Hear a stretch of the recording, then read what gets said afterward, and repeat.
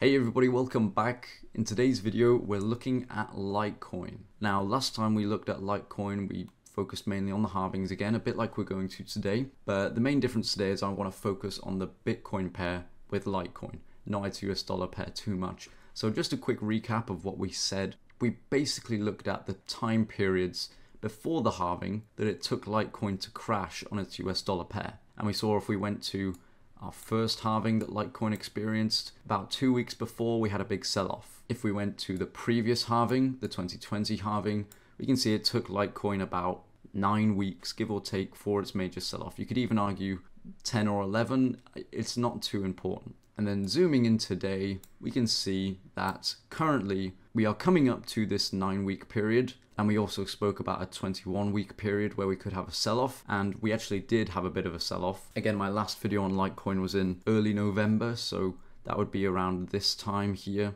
So we can see we did have a bit of a sell-off, but we did reclaim our price pretty quickly afterwards. And this rationale basically came from every time up towards the halving, we have what's called like what a lot of people call a mini bull run. And what that basically equates to is we have a sort of a smaller rally up, much smaller in terms of our usual bull runs like we've seen in 2017, 2013, 2021, a lot smaller usually, and then a pullback down to similar levels, followed by another rally, and then another sell-off come the halving. So you can see if we zoom in here on the 2015-2016 timeframe leading up to the 2016 halving, we can see that Litecoin has a rally. It's sort of half rally in between its bull run years. So every 4 years we have a bull run. This one's slap bang in the middle in 2015. We have a rally up and a pullback, and then we have another rally up followed by a crash into the halving. And if we take a look at the last halving, we can see that we have a rally up followed by a crash down to similar levels, followed by a rally, followed by a crash into the halving. And then currently what we've had is we've had our rally up, crash down to similar levels. At the start, that is, I meant to say, crash down to similar levels, and then potentially another rally, what we're seeing here, followed by this crash, if that's what you want to take it as. And a part of me does want to say that this is the crash and we'll just sort of go sideways from here. However, I think currently in the crypto space, there is a bit of an uncertainty around where the markets are going to go. There's a lot of talk of Bitcoin pulling back to 38k as it sort of approaches the bull market support band, which is a big potential that could very well play out. And if it does, most likely coins like Litecoin and all the other cryptos will see at least a bit of a pullback.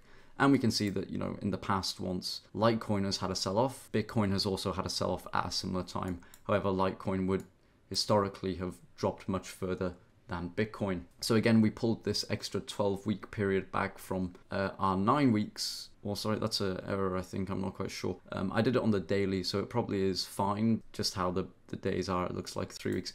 Anyway, this added 12 weeks here compared to our 2, 6, and 12 basically comes from time doubling as we go on. And another thing I pointed out is that as time has gone on, Litecoin has become much less volatile in its price movements, whether that's moving up and down. We can see this was in a much shorter space, this rally and this drop down, and then this other rally and then this other drop in a much more condensed space. This one went on for much longer compared to the previous, and then now this one's been the longest in terms of how long it's dragged out, but also the smallest in volatility. It stayed within a much more reasonable range. And one thing I'd like to point out before we move on to the Bitcoin pair is that Litecoin basically usually comes down to its lows that it sort of enters into after the halving. And we can see here now it's contradictory here to what I've just said, but I would kind of consider Litecoin had this huge move up, and that's where it stayed within these last few years. So you could kind of consider it here, this sort of entry zone that Litecoin set in its ground foot. This is the lowest it went, sort of. This is where we had a few pullbacks anyway at our lowest point, and Litecoin then revisited it not too long afterwards. And if we actually check how long it took Litecoin to revisit, it was about 83 weeks, about 2 3/4 years. And if we check here how long it took for Litecoin to revisit, it was about 103 weeks, so about bang on 2 years. So not only is Litecoin spending more time in the bull run years and it's going up for longer, but maybe to similar levels, it's also doing the same during the bad times. It's taking much more time to do things. And you could sort of argue that why aren't you including this? Again, it's from where it happened out here. And I would expect for the next cycle, now that we've had almost 2 moves of within this range, and we've seen it return down to this prior low that Litecoin sets in after its halving. Again, I know contradictory here, but this is kind of the feeling that I get from Litecoin after seeing it come down to retest this twice, both at a similar time frame afterwards. I would be comfortable to say Litecoin will probably play out in this way for a very long time. And now nothing in the crypto space is a certainty, but the fact that a lot of these moves are basically mirrors of each other. We can see we put in a high at a similar price, we put in our lows a little higher, which could be Litecoin stabilizing. Again, I talked about Litecoin possibly being one of these coins that holds its value a lot more better than things like Bitcoin and all these other altcoins, like how Monero and Chainlink do potentially. But again, it's kind of up for interpretation. We have to see how it plays out. But so far what they've done is kind of similar to what I think Bitcoin was envisioned for, to have a stable asset that you can hold that's not controlled by a government. One thing I will point out as well is, again, these lows do often return. This third low, potentially, first low, second low, third low, we do often see it return to these lows. If we take a look back where we were here, it's a lot harder to price this in, but if you're taking it from at least where we spent most of our time, the low does bring us back to kind of where we averaged out. So you could argue that maybe we've averaged out around here. This low has kept us in this average out range. So that's it, and we'll just trade sideways or upwards into the halving. You could argue that we will have another big move, a big correction, if Bitcoin's going to drop a couple thousand down to the 38k level. And there's talks of potentially 35 with I can't remember what moving average it was. I think it was the Bollinger Band moving average on the weekly or the daily. I can't quite remember, but there's talks of 35. If that was to potentially happen, we could see a serious correction from Litecoin that could bring it back down to here. But that is a complete hypothetical, of course. Now, moving to the Bitcoin pair with Litecoin, you can see it paints a much different picture, but it also looks like quite a stable one. And what we can see here is, just breaking it down very quickly, what I've done is from each halving, so each cycle for Litecoin basically on its Bitcoin pair, I've measured how far Litecoin moved from its top to its previous top. And that's from its peak from the previous cycle to its peak the cycle afterwards. And we've done the same in terms of lows, and this is on its Bitcoin pair. And we've taken its low and how far it fell to reach its previous low. And again, we've done this again and again and again. And for this last one, I've taken the average basically halfway, because we only have 2 of these moves where we've seen Litecoin drop. Each time it has dropped. So it's not safe to say, but likely that Litecoin will continue to drop on its Bitcoin pair. And we can see the first drop from peak to peak was 51%, followed by 70%. So I've put in a 60% of a drop here, potentially for our next one. You could argue that this is increasing and that this should be 90% or it should be 80%. It's kind of totally up to you. I'm going to go with 60%, but I might potentially take a look very quickly at an 80% because I think that could be something that might play out. It depends. And then these lows were both around 50%. So I should actually have this even lower and put it around here just so that we have a more accurate reading. Another interesting thing that I would like to point out about Litecoin on its Bitcoin pair is a pattern that it has seemed to have followed with its price over these last few cycles, and that is that it often spends about 2 years, 1 year before the halving, 1 year after the halving, trading downwards. If we take a more accurate reading of where Litecoin has gone over the year before and the year afterwards, we can see that it basically just trades down for these 2 years. And now it is a bit less than 2 years here, 609 days, but it's basically 100 days before a year, so close to 2 years. If we go to what happened here, where we take from our high, our last sort of high before the halving, and we take it to our low before we put in a significant rally, we can see it's about 60, 50 days before 2 years. So again, rounding up, about 2 years, a year before and a year afterwards of trading down. If we take a look at Litecoin now, and we take a look at where it's sort of been trading, now you could argue this is the top about 43 weeks before, 300 days before, close to a year, or you could argue one of these is the top. Again, it kind of just trades down from this point. Either way, it's been going down, and probably realistically, you're probably going to want to make this one your high. Litecoin has been trading down for over a year at this point in its current rally, and if it continues to play out the same way, we could expect it to continue to trade down on its Bitcoin pair. Now, I don't know any exchange where you can trade a Bitcoin Litecoin futures, but if I did, I would probably be shorting this coin right now. However, interestingly, now that I say that, we do often see that if we zoom in here to very close to the halvings previously for Litecoin, we do get a bit of a rally. And we do actually rally above the bull market support band. And if we go back to our last Litecoin move before the halving, it was again a rally above the bull market support band. Even if it was just for a couple of weeks and it did then pull back down below, it still rallied into the halving for a little while. Also, another thing to point out is that, again, this first halving cycle that we saw, Litecoin basically traded the Bitcoin halving at one of its lowest during that cycle. This most recent cycle, we see it was very close to its low, but it wasn't in it, and it didn't actually sort of get to this low until months afterwards, but it did eventually get below and trade below. And if we take a look at currently where we actually are in this low, and funnily enough, we'll see that we've actually had a bit of a move to the upside leading into the halving, like we've seen here, and like we've seen back over here. And again, it does also seem to be playing out that we are in this low stage, and our first Litecoin halving, we basically traded just above this all-time cycle low for Litecoin. We could see that happen. We could see that we stay a little bit above, but still in this deep value zone because we've sort of hit the bottom here. Again, this is our cycle low currently. Well, it's our all-time low.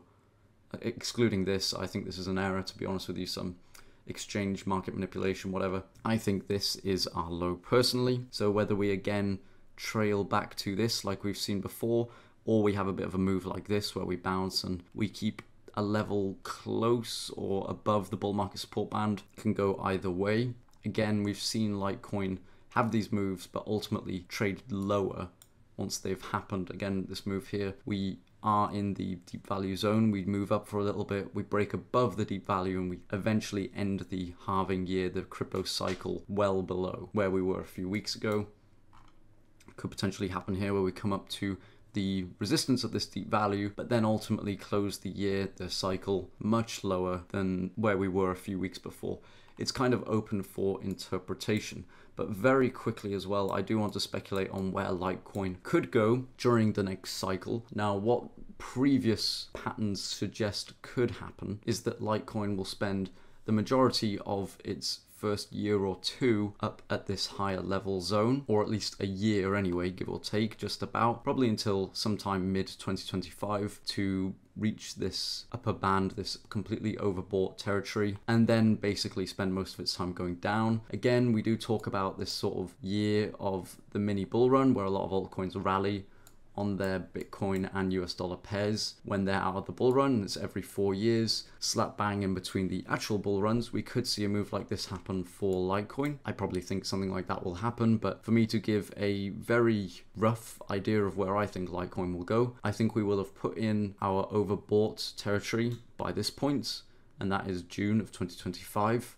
I think we will be below our previous deep value range on Bitcoin by mid 2026. I think sometime around 2027, we'll see a bit of a rally back up. And then as basically 2027 draws to halfway through the year, I think we will just start to trade downwards and we'll see our sort of 2 years of negative price movement happen again. But again, just to confirm, downward trading until basically 2025, in my opinion. You can see here that we've actually been going down for quite a long time, you know, and if it continues to trade down into the halving, that will be close to a year and a half.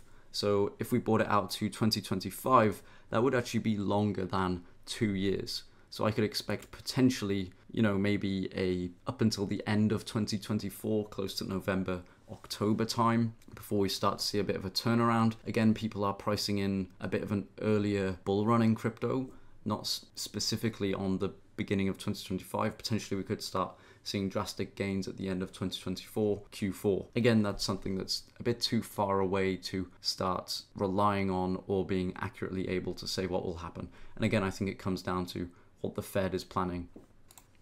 I think that's about most of what I want to say about Litecoin. Again, I think the Bitcoin pair reveals a lot more than the US dollar pair currently at the moment. Another thing to point out is, again, we do often see a little wick above the bull market support band.